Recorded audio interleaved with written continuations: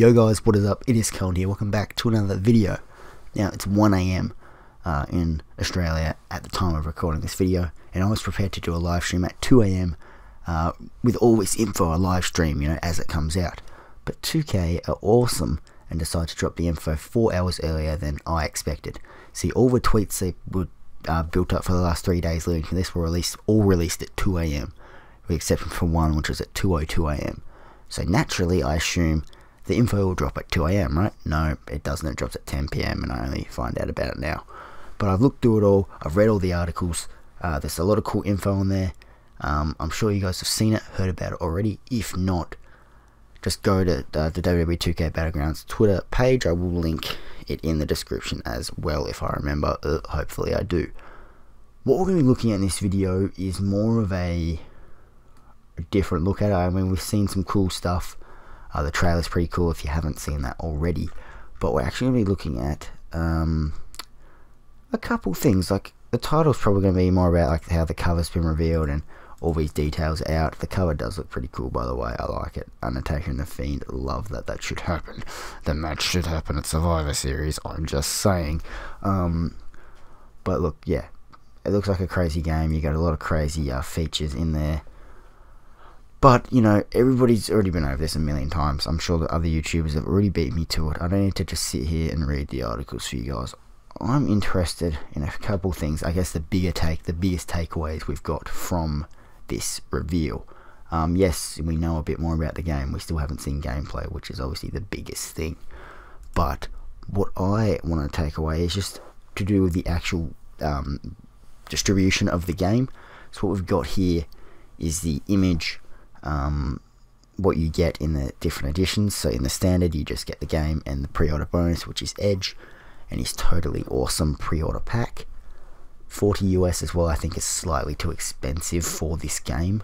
I think it should be 30, but hey, that's the price they're going for. Let's just let them have it.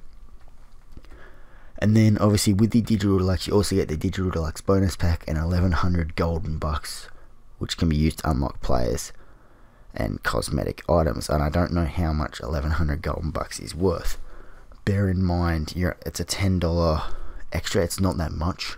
I think a lot of people are going to go for the digital deluxe if they're getting the game digitally.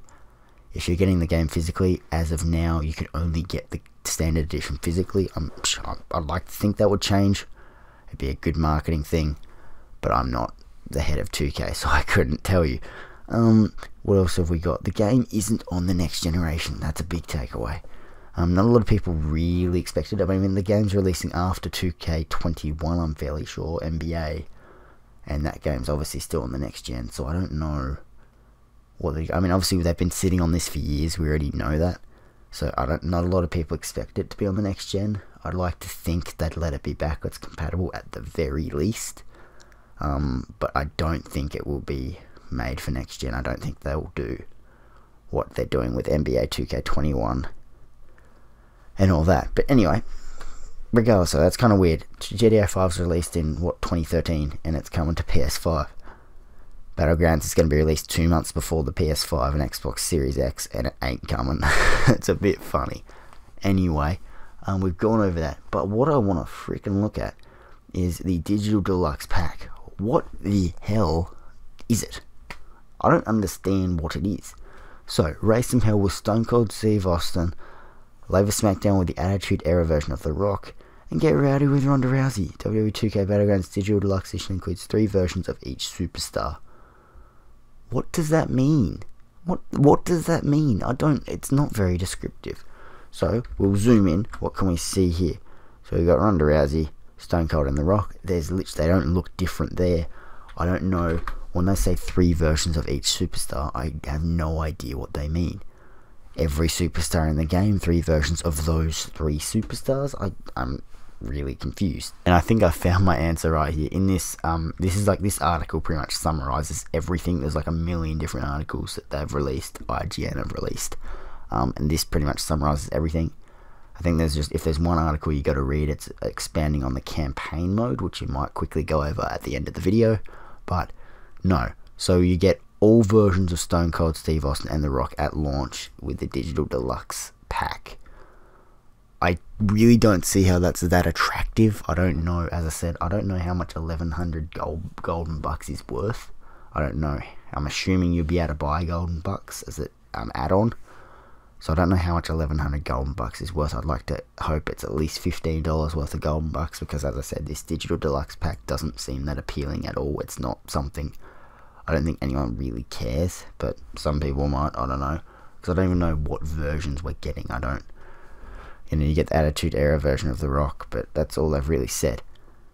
Anyway, we've obviously got a lot of names revealed. 70, something I read, 70 superstars, and they'll free updates of more superstars after release, which is incredible. I love it. Campaign, so you do have a campaign in here, and you get to pick pretty much a Baron Blade, if you will. So it's a pre-made guy, but there's 7 of them you get to pick, and Paul Heyman and Stone Cold are looking for the guy, and obviously you're going to be that guy. But yeah, look, I'm not going to waste your time and just read the articles for you. There's a lot of articles out there. As I said, it's 1 AM.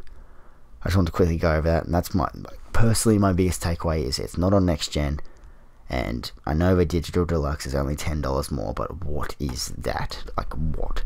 And it's on Google Stadia, which we already kind of knew, but that's kind of cool.